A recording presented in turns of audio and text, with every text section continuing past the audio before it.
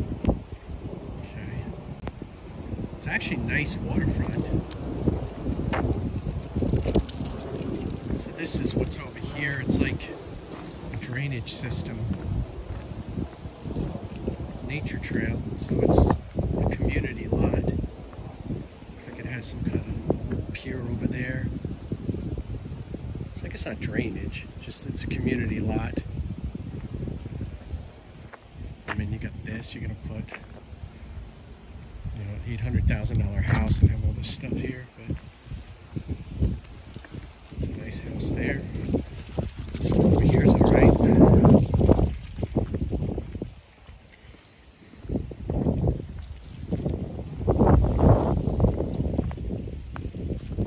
But I guess all these retaining walls are very expensive too.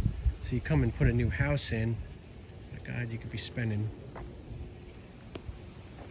$20,000, $30,000 in retaining walls.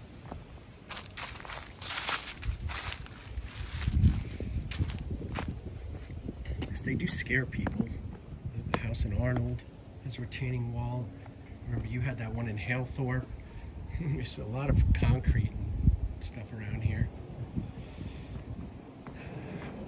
The house is open.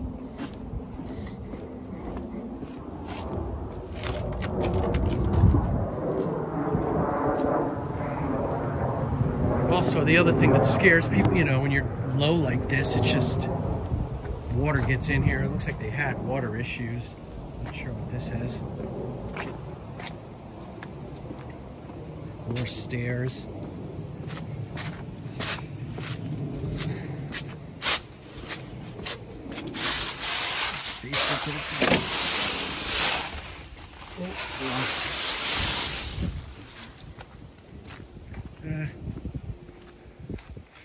I was in this house. I think I was in this house 3 years ago. I definitely was back here. Yeah, so it's low tide right now. It's not really, you know, part of it's like, oh, it's a little beach here, but the other part, it's usually underwater. So it's very, very shallow water. I don't even know. Most people that will have a waterfront want a pier. So it would have to go out pretty far. Nice houses over there across the water.